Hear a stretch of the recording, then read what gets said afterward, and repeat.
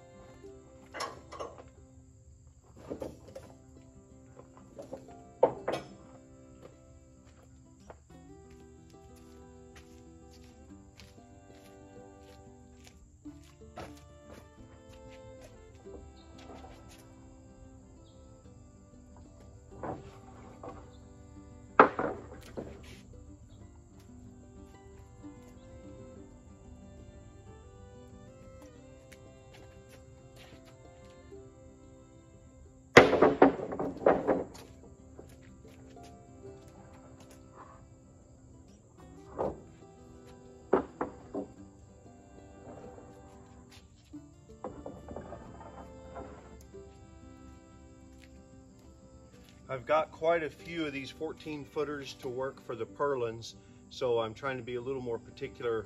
These long bottom cord I want nice and straight and preferably not twisted, so I'm just using the best ones for the trusses, especially that bottom cord. Then some of them get cut up into shorter pieces. I'll use those twisted ones on that.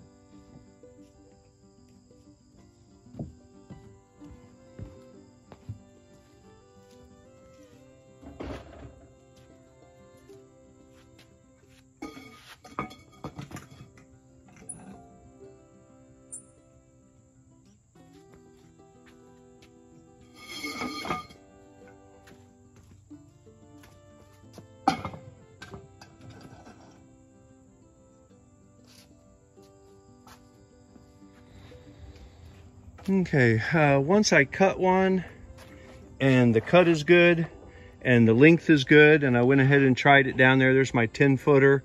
I had my 14-footer there and everything seemed to match good. Then I'll go ahead and mark this one as my template, and I will trace the lines off onto all the other boards. That way they are all close to the same.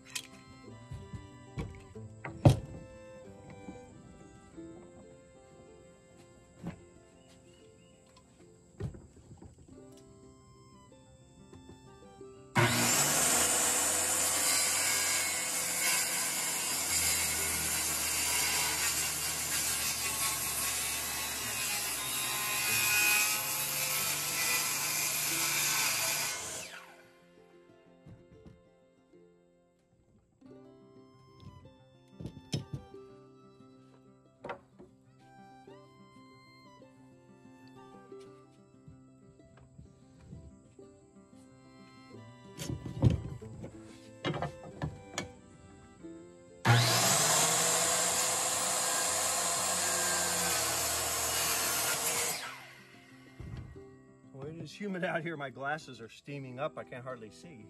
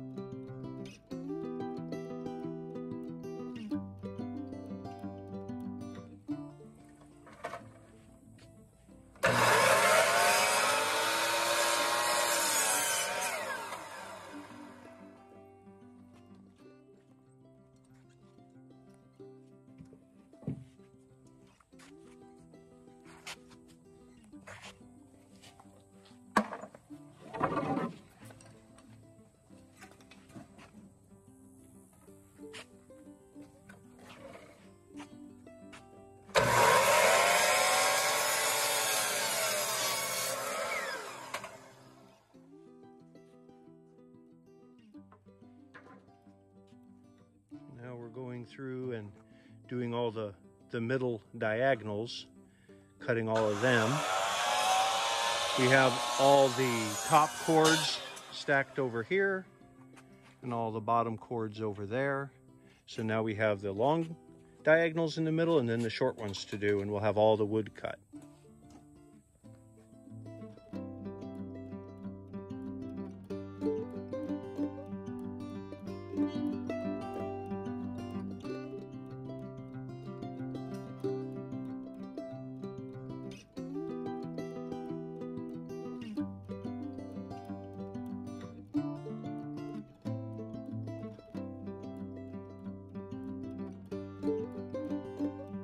Okay, we are almost finished cutting all the pieces. We laid everything in the jig to fit the first one, and it all fits really good. We're happy with it. So all we have left now is to cut a bunch of that center cord there, and then we will be ready. Oh, then we got to cut the plywood. Then we'll be ready to start putting trusses together. We have to sand it and plane it and put a coat of poly on it. Or we'll just throw some plywood on it and call it good. I think I'm going to do that.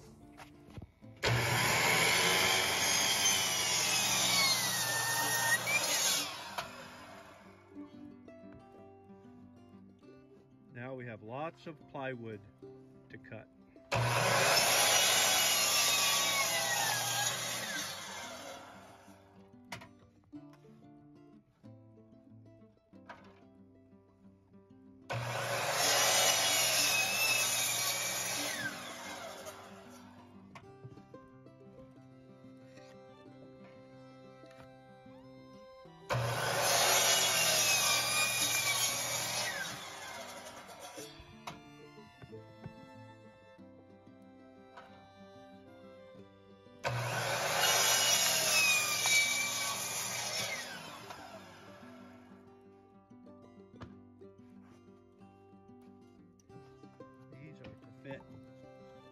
right there, one on each side glued and nailed in. Now we have lots of other joints to cut them for.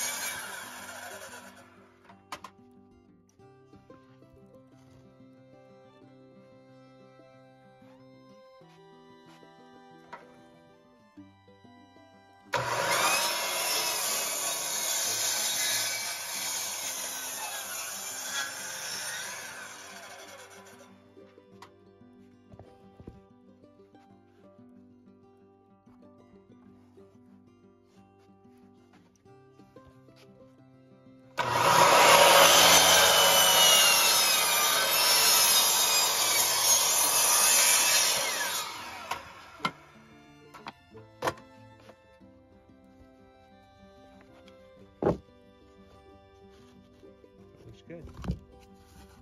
Easy peasy.